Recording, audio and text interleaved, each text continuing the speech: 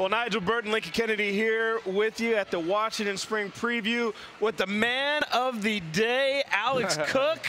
Hey, man, congratulations, man. Great job. You know, he's from Sacramento, so he must be a baller, Lincoln. Oh, my God. Yes, sir. Must be a baller. Hey, take me through. Had a great play, great interception of Michael Penix Jr. in the corner, man. Take me through that play today, man. What a great job today. Man, I appreciate that. Thank you guys for the interview. And I just want to say, man, we've been grinding all spring.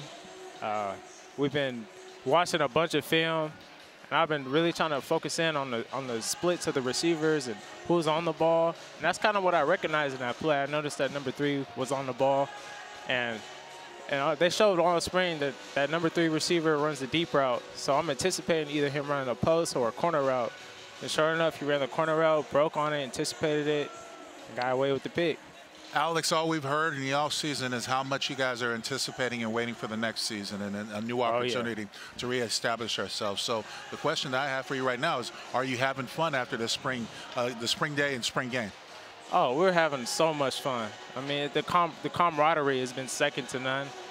We built so many great relationships with the coaches, and that's really all the spring camp was about, was just building a relationship with the coaches and building trust and that camaraderie amongst one another. And we're going to carry that into the off season with the strength coaches, and then we're going to carry that into fall camp and in the season we go. Well, Alex, you got a chance this week to see 2 of your former dogs now make it on to the NFL with Trent McDuffie moving on. Yeah, my boys. Yes, sir. And then Kyler Gordon going in the second round. I mean, what does the DB tradition here at UW mean to you? Yeah, man, oh my gosh. It's just something you dream about your whole life. I mean, death row, DBU, all that kind of stuff. So when I first came to college, obviously I came in as a receiver, but I was always looking on the other side of the ball like, man, it would be so awesome to be on that side of the ball, be with that DB crew, and continue that legacy.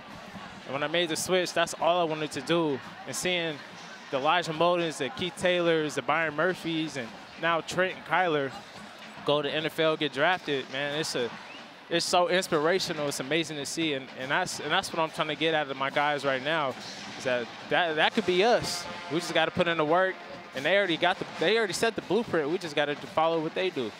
Well, before you do all that stuff, man, we're going to look forward to seeing all the big things you're going to do for the Huskies this next fall. But, Alex, we appreciate you joining us, man. Keep doing your thing and keep representing Sacramento. We appreciate you. Sacktown, baby, 916. Thank you, guys. Thanks for joining us. Appreciate Alex it. Cook, defensive back for the Your Washington Huskies.